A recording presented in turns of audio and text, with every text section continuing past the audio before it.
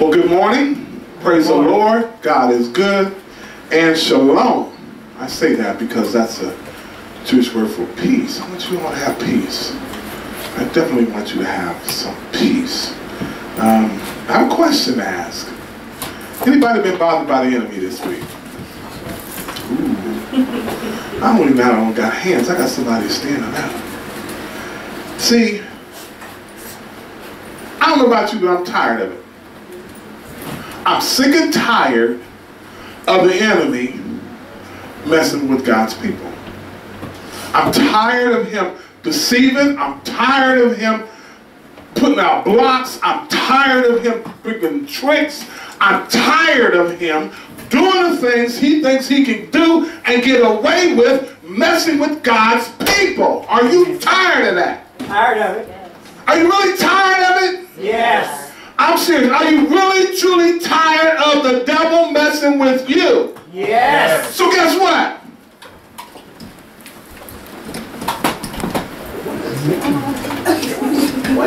This means war. Amen. This means war.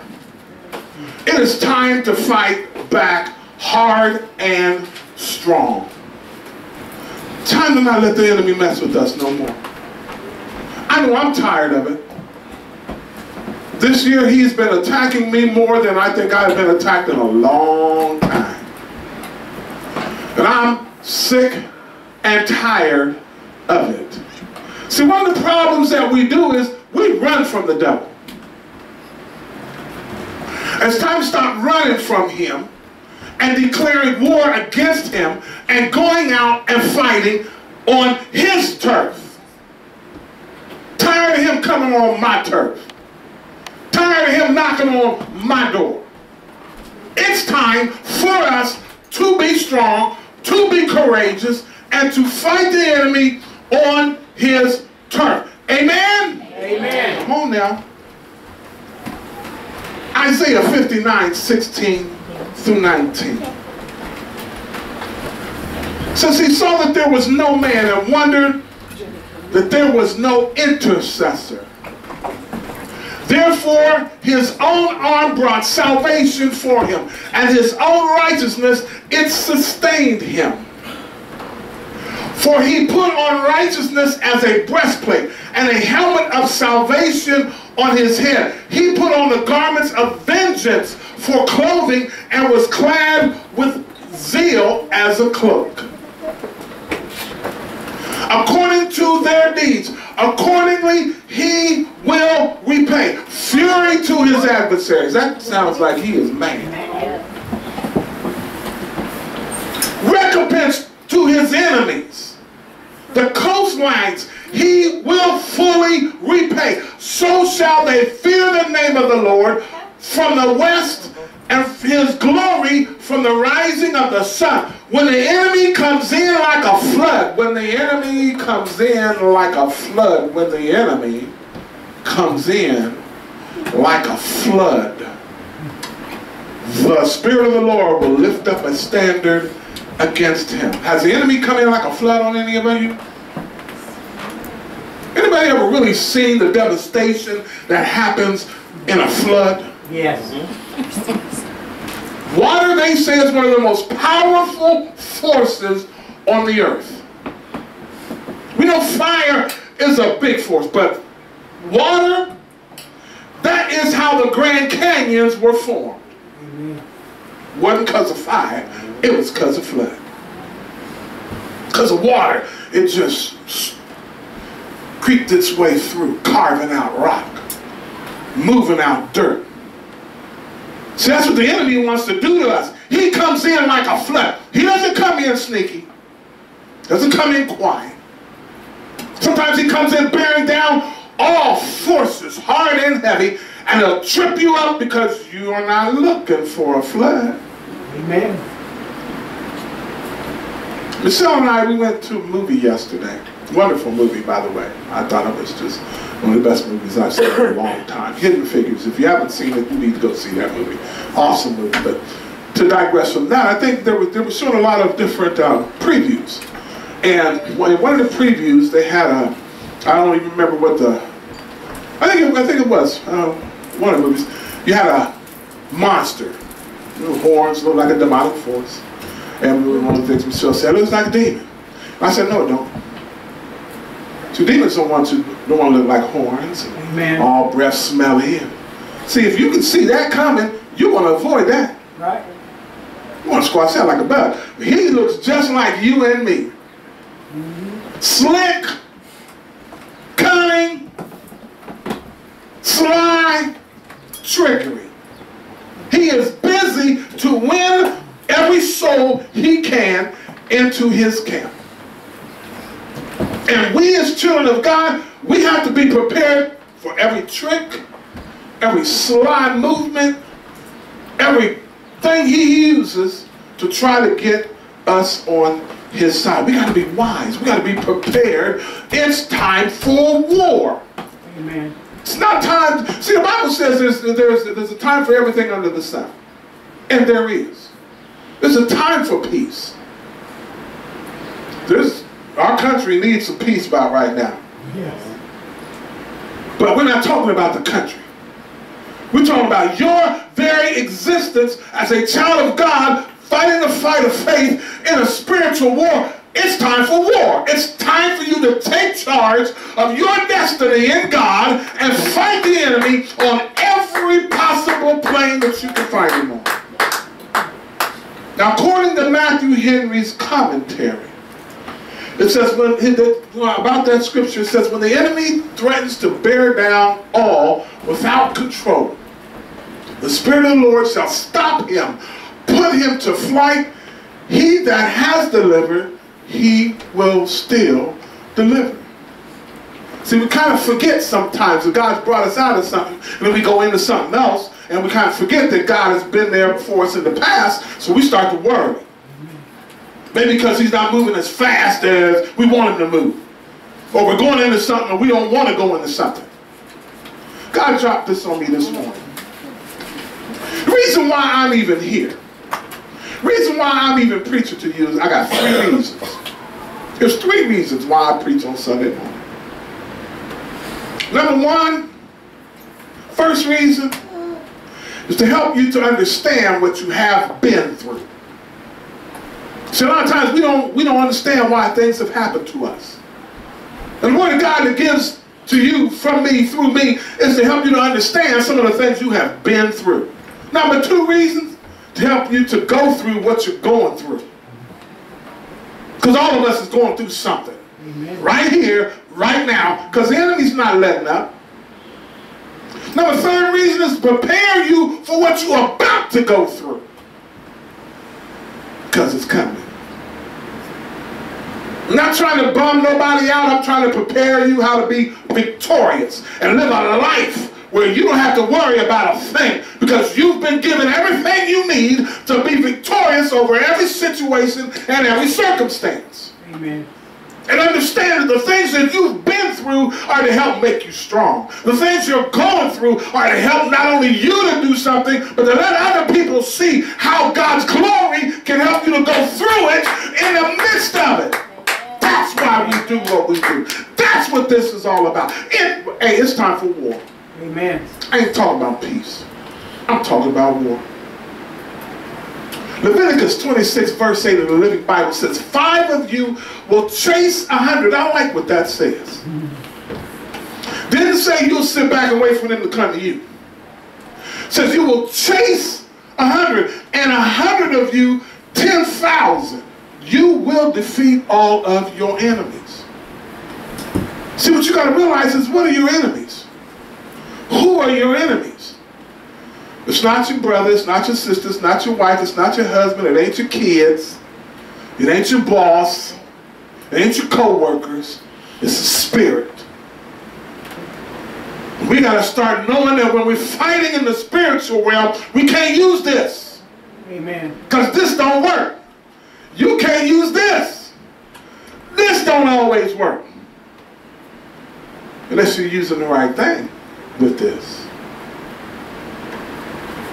So we need to run a rabbit trail. We talked about lifting up a standard. Strong's Hebrews lexicon says a standard is something that is lifted up a banner, a sign, or a signal.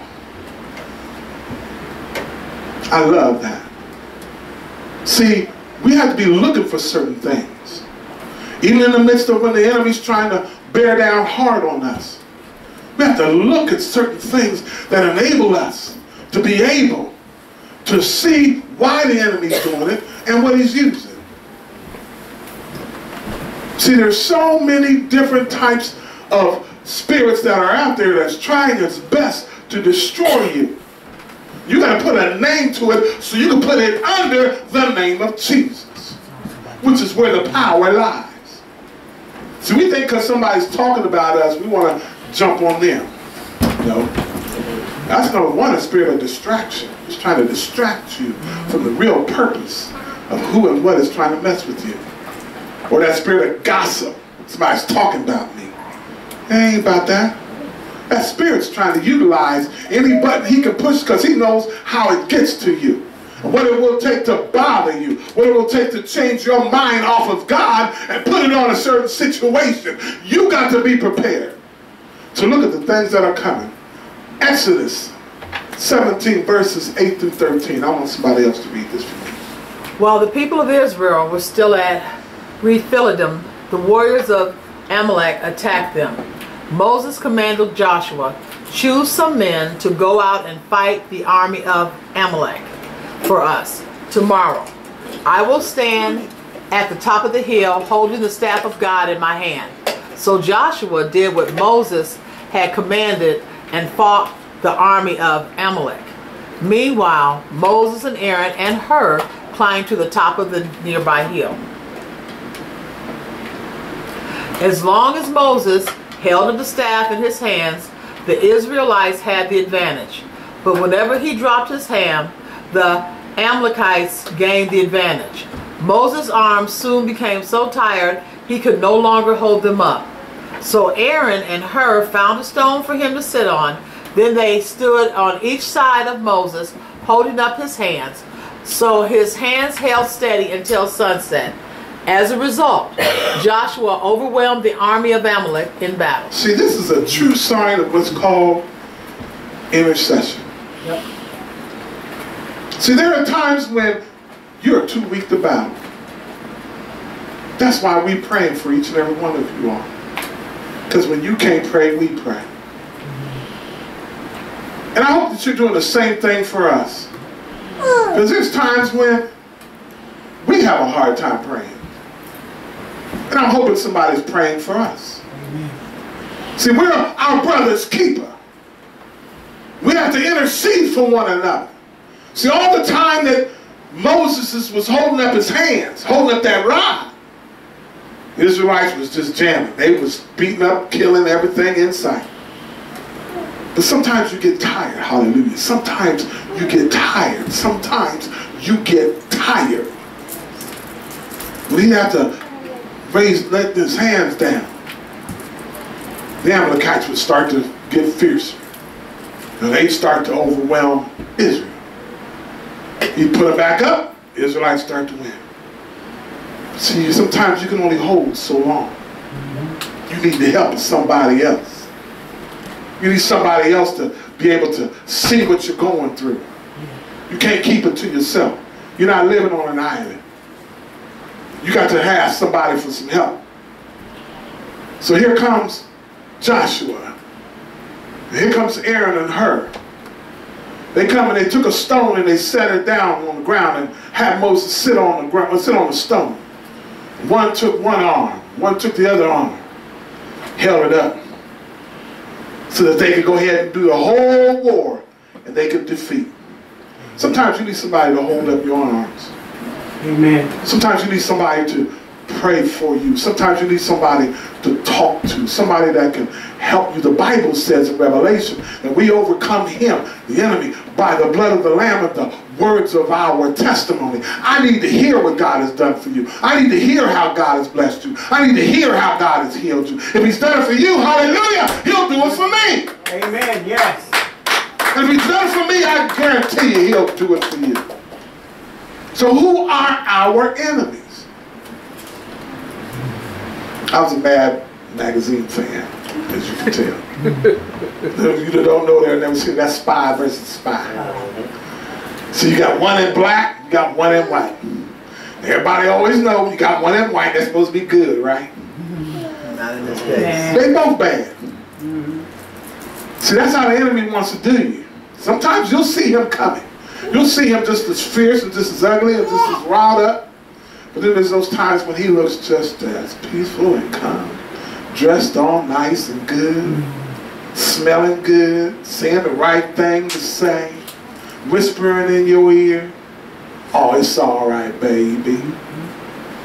Before you know it, he's crept in. And he's caused damage on the inside. You gotta know who your enemy is. See, Ephesians 6:12 says, for our struggle is not against flesh and blood. You can't use this. That's not where our war is. That's not where our struggle is. But it's against rulers. It's against the authorities, against the powers of this dark world, and against the spiritual forces of evil in the heavenly places. That's who we are to be fighting. The devil, the demonic forces, those that are causing harm and havoc, utilizing people, flesh and blood to do the things that they do in order to cause hurt, harm, and danger to all of God's people. See, there's a movie called Braveheart. Those of you that know me, you know I love a good war movie. I love a good war movie. Michelle, she kind of gets on me because sometimes the bloodier the better. Yeah, I have a morbid side. I'm sorry. It's just the way it is. I love a good bloody movie. But one of the things that I loved about this movie, Braveheart, was you had the king and his army. They were all up on a hill with all of their men of battle. And they used banners in order to direct and determine how they were to advance in battle. See, they would use a flag that had arrows on it for the archers. Whenever they raised up that flag, all of the archers would let go. You see arrows flying and hitting its target, men falling. They weren't even up on them. Then they would use a flag that had horses on it. That was for the cavalry. That meant all those men that were on horses, it's time for you to charge, get to ride. Come on in the battle. And they were just bearing down. Lastly, he had one that had axes and swords. That was for the infantrymen.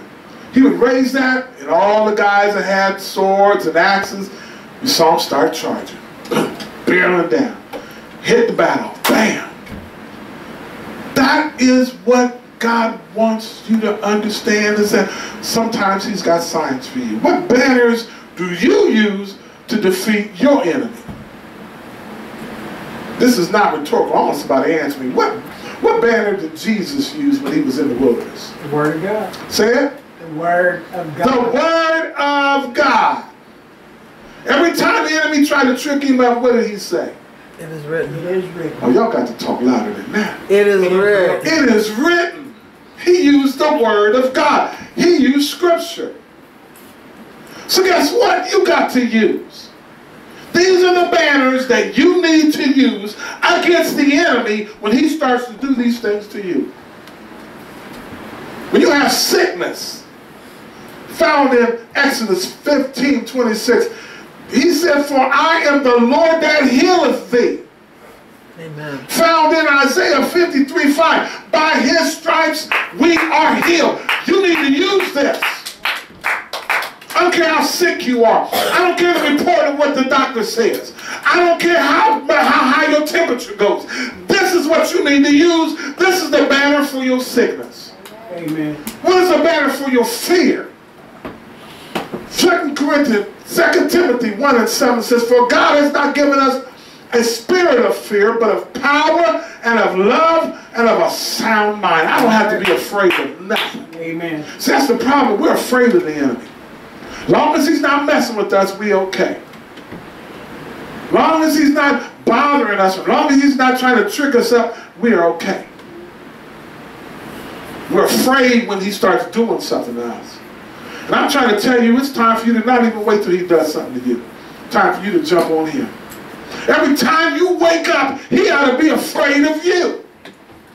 He ought to say, oh no, Victor woke up this morning. Man, I'm going to have a bad day. Amen. That's what the enemy ought to say about you. Instead of you saying, Lord, oh God, I'm working today. He's going to mess with me and I need your help. It's time for you to turn them tricks around. You have the power. God has given you every tool you need in order to not be afraid. These are banners you need to fly every time one of these things happen to you. Talk about your finances. Oh man, that's a big one. Deuteronomy 8:18 says, and you shall remember the Lord your God, for it is he who gives you the power to get wealth, that he may establish his covenant, which he swore to your fathers, as it is this day. God has already told you you're supposed to be prosperous. You're not supposed to be robbing Peter to pay Paul. You're not supposed to be worrying about where your next meal's coming from, child of God. That's to be left to those that don't know God. Because he's established this. He's even established it with those that's come before you. You're supposed to know that it is God. When you acknowledge him, he's the one that gives you what you need. He's the one that meets every one of your needs. He's the one that sees that you go without wanting. David said it best, the Lord is my shepherd, I shall not want. Amen. Amen. Amen. Don't let your finances go by without raising up that banner. Put the word of God on it and watch God do the trick for you. Faith. Big one. Mark 11:22-23. So Jesus answered and said to them, have faith in God. Now, those 4 words are just enough right there to help you to go, whoa. Have faith in God. Don't have faith in yourself. Don't have faith in your company that you work for. Well, you know, they're supposed to give me a raise, and I know I got a job, performance coming up, or you know, I've applied for this position, and I know I'm supposed to get it. You don't have faith in that. He's telling you, have faith in God. He says, for surely I say to you, whatever or whoever says to this mountain, be removed and be cast into the sea, and does not doubt in his heart, but believes that those things he says will be done, he will have whatever he says. Listen, child of God. I told you before, this right here, sometimes it won't do you no good if you find the enemy unless you know what to say. He's telling you here, use this to say to your problem. Say to that that's standing in your way. Say to that that is trying to keep you from achieving the things God has for you, be removed. But you can't say that if you don't have faith in God. Come on now. Amen. See, that's the precursor. You got to have faith in God. Once you do that, you can, there's not a problem in the world that cannot be removed out of your sphere of influence. Not a situation that cannot be turned to your good. Not a problem that cannot be overturned. And God get the glory because of it. When you have faith in God. And courage. Psalms 27:14 says, wait on the Lord. Wait on the Lord. Wait on the Lord. Be of good courage, and he shall strengthen your heart. Wait, I say, on the Lord. We want to put everything out of its sequence. God's not moving fast enough. I need this right now. Honey, don't you know God has already seen what you had need of before you even thought that you needed something? Don't you think he's already seen the outcome of what is supposed to be your blessing before you even start to go into a situation that you need a blessing? So he's telling you, you need to wait on him. If you've given it to him, give it to him. If you've prayed about it, let God handle it. But you got to wait on him, and you got to have the courage enough to say, Lord, I'm trusting you. Lord, I believe in you. Lord, I have faith in you. Father, I know you're going to take care of this in all due time, your time, not my time. And that's hard to do. I'm not telling you that's something easy to do. But you got to work on this. These are daily issues, because every day the enemy's throwing something at you. Some things are seen, some things are invisible. But I guarantee you, he's throwing something at you every single day. Amen. I want you to know something about the earth, and I found this very interesting. The earth, our earth is being bombarded every moment by things that cannot be seen. Ultraviolet rays. There are X-rays. There are meteorites. There are things that are hitting the earth you can't see, but it's being attacked every moment. I found that so interesting. We're living in such a comfortable world, not knowing that if you really go out into space and you can really see all the stuff that's happening to this earth, you'd be in shock. You'd be in fear. You wouldn't want to be on this rock called Earth, because you can see it. And that's what I'm trying to tell you. This is what the enemy's trying to do to you. Every moment of every day, child of God, he's trying to do things to you to turn you around. And you need to throw up these signs, throw up these banners, put it on the enemy so that he doesn't have a chance to win over you. When you're dealing with loneliness, Hebrews 13 verse 5 says, I will never leave you nor forsake you. I've heard this too many times from believers. God is not with me no more. Well, I can't hear the Lord anymore. Well, I don't think he loves me no more. God's not with me. He said in his word, I will never leave you.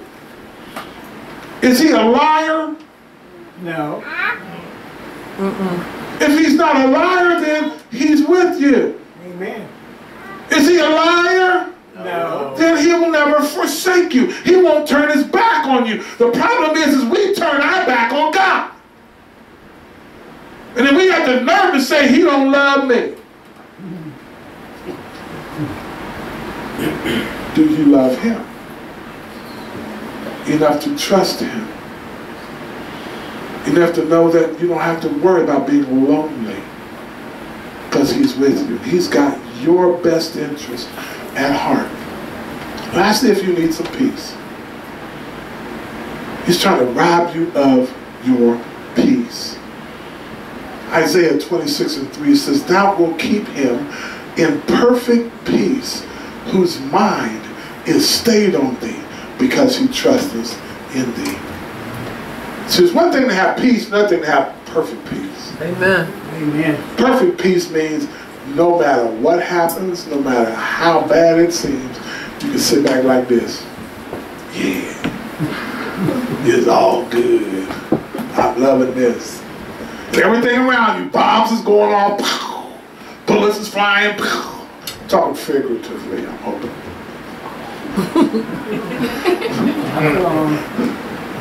And if it's literal, you better duck. But I'm talking about when all turmoil and trouble is happening in your life, he wants to give you perfect peace if you keep your mind on him. Peter had to experience this at one time. They were out in the boat. Storm rose. Jesus wasn't in the boat. But Jesus could see that they were all in peril. Didn't know what to do. Here comes Jesus walking on the water. They thought he was a ghost. They couldn't imagine that here is the supernatural happening right in front of us, and we still about to die. Peter, the only one. I said, hey, if it's you, ask me to come out to you. I'm going to put you to the test, Lord. What Jesus said. Come on. You bad. Come on. Peter got out the boat, started walking on the water. Doing the supernatural, what cannot be done according to the laws of physics. You cannot walk on water. Amen. Peter did it.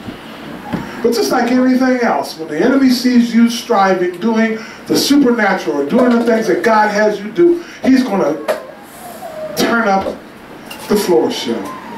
I could see the lightning really started to flash then, and the waves started to really crash big and hard. And what did Peter do? He took his eyes off of Jesus. He started looking at the situation. Jesus started to sink. But that's not a picture of what we do when we're in the middle of watching God bless us, and then we take our eyes off of Him.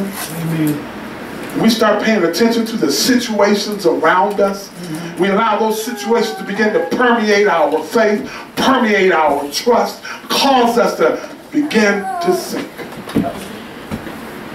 It wasn't until Jesus reached out His hand, Peter took that hand, looked back on Jesus. Could he get back up? The only man who ever walked on water twice.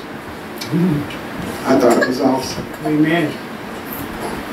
Jesus has always desired that we be people of influence. We have to influence others. We have to be the ones who change the minds and the thoughts of others. See, to influence is the act or power of producing an effect without showing force or direct exercise of command. When you really have that power, really have the ability to influence others, talking about trying to reach others for the Lord. You don't have to walk around with a coffee table Bible or a cross that goes from your neck down to your knees for people to see and know you're a Christian. You have to be able to let the Spirit of God that is within you start to shine. And you can influence people that would normally not know nothing about God. And you have the ability to do that. Some of those examples are having a calm demeanor and everybody else is totally upset. And you're the one that's the catalyst of causing peace in those situations. You have a warm smile and a gentle greeting when there's visible sorrow going on in people's lives. We've run into a lot of people who have lost someone this year. And you have to be able to give comfort. Not even if somebody's just lost. You have people that are just in bad situations. You have to be the one that helps meet their need. Or you're being prayerful and upright when everything else is evil. In other words, affecting the outcome of a situation merely by the attitude that you portray. The Christian influence is one filled with love, peace, long-suffering, gentleness, goodness, faith, meekness, and temperance. Those, you Bible scholars, does that sound like anything, right? What's it sound like? The fruits of the Spirit. This is what is produced by the Spirit of God in you. And this is what you are supposed to give to the world. You're supposed to live this way so that others can see the difference between you and everybody else. We were watching some of the demonstrations that's been going on.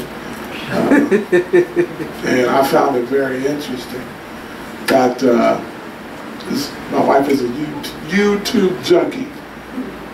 She is a YouTube junkie. She finds more stuff on YouTube. So she had me sit down. We were watching some of the Women's March. And the marches that people have been doing ever since the election. And it's been interesting that you have some who have something meaningful to say, but you have a whole lot of folk that just want to talk. Yeah.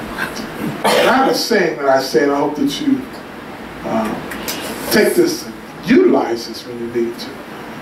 There are some people that have something to say, but then there are some people that just gotta say something. Amen. Nothing useful. They just want to talk. They just want to yap, and they ain't got nothing good to say. You gotta know the difference. As a Christian, as a person of influence, the things you say have got to build up. They cannot tear down. Amen. What you've got to say is supposed to influence a person to look to God and not look to man. Because man can't solve your problems. Only God can. Yeah. And He's the one that wants to be able to see you through. See, 2 Corinthians, the third chapter, verse 2. In essence, Paul is saying that we are written epistles, we are read of men, meaning you're somebody's Bible. Somebody may never pick up a Bible.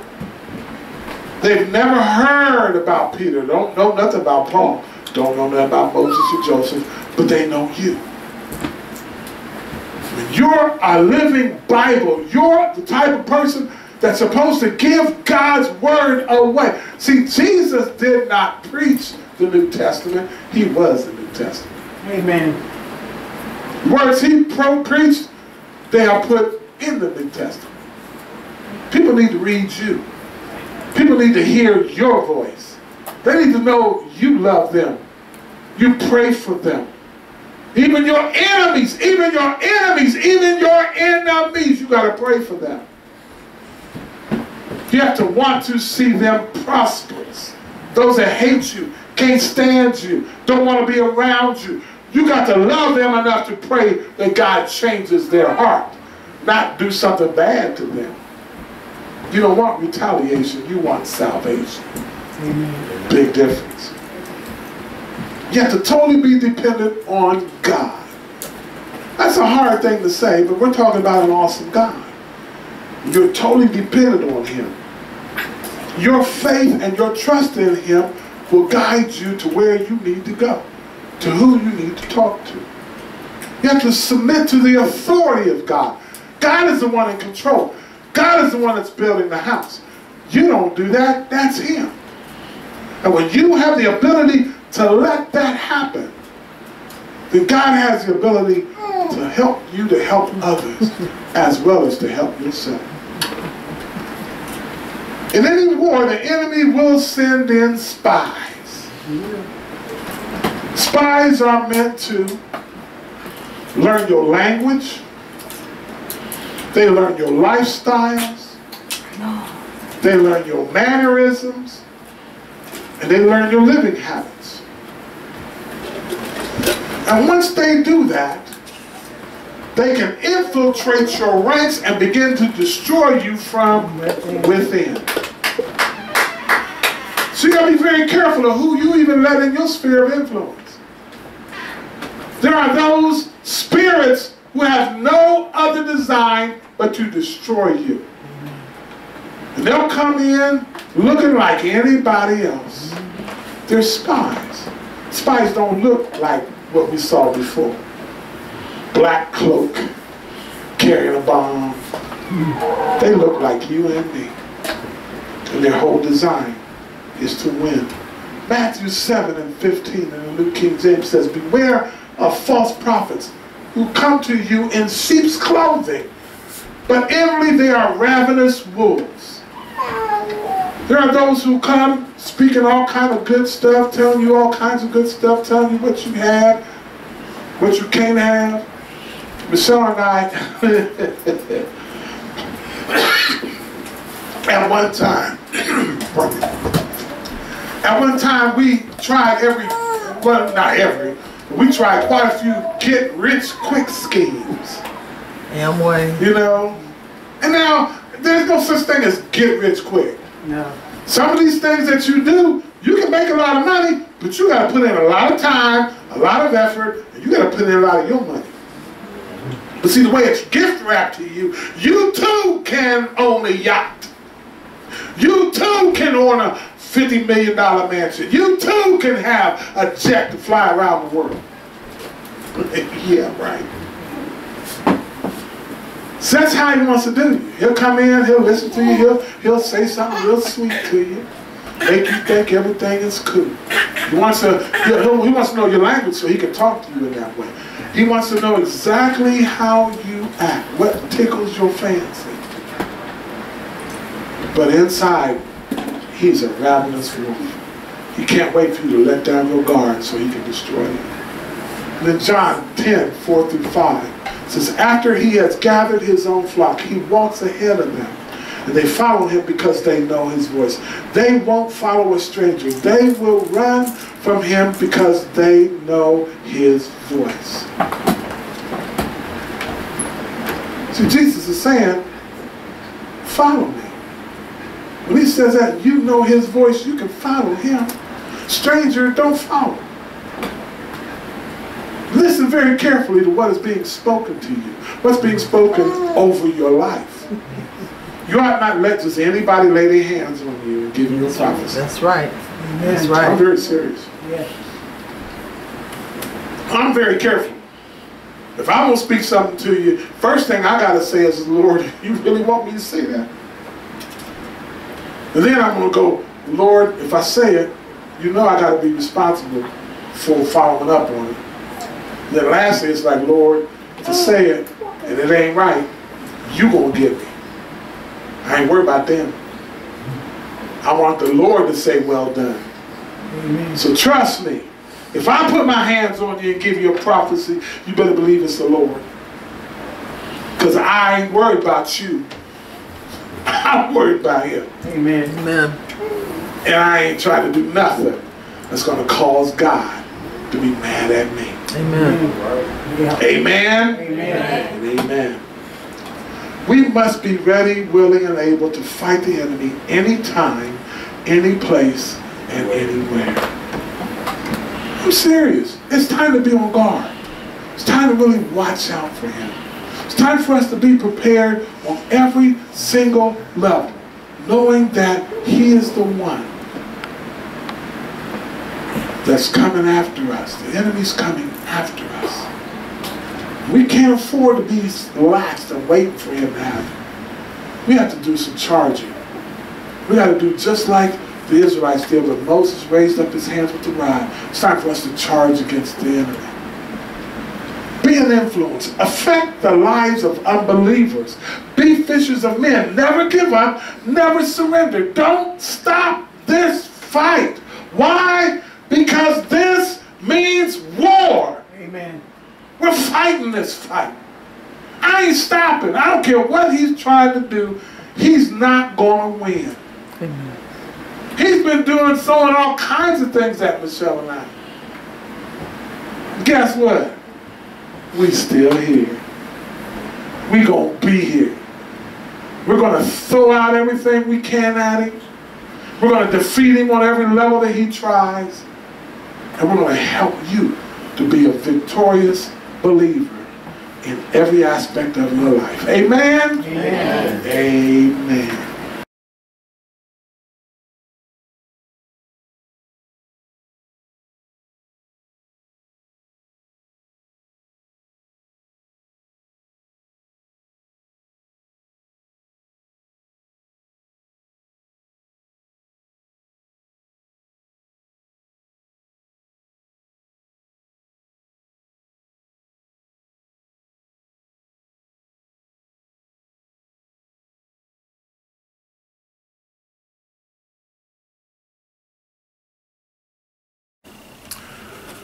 I want to thank you for watching this video.